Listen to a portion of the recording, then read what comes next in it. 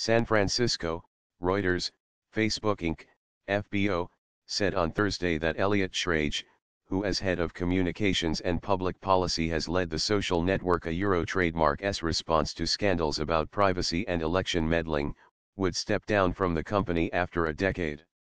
Schrage will stay on as an advisor to Facebook while his successor is chosen and later to assist with special projects, the company said in a statement. He has no immediate plans except to start a new chapter in his life the company said. He is at least the third high-level executive set to leave Facebook this year, appending a period of relative stability in the company Trademark's management. Jan Koum, co-founder and chief executive of the Facebook-owned messaging service WhatsApp, announced his resignation in April, and Chief Security Officer Alex Stamos is expected to leave in August.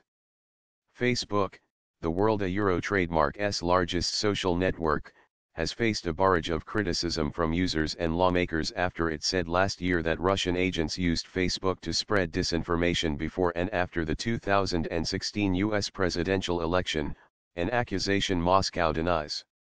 In March, the company faced new scrutiny over how it protects personal information after acknowledging that the data of up to 87 million people ended up in the hands of political consultancy Cambridge Analytica. Schrage has considered resigning for about 2 years, Facebook said. He raised wanting to leave before the 2016 election but agreed to stay at the request of Chief Executive Officer Mark Zuckerberg and Chief Operating Officer Sheryl Sandberg, the company said. A leading policy and communications for hyper-growth technology companies is a joy, but ETA Trademark's also intense and leaves little room for much else Schrage said in a post on Facebook. He previously worked at Alphabet Inc.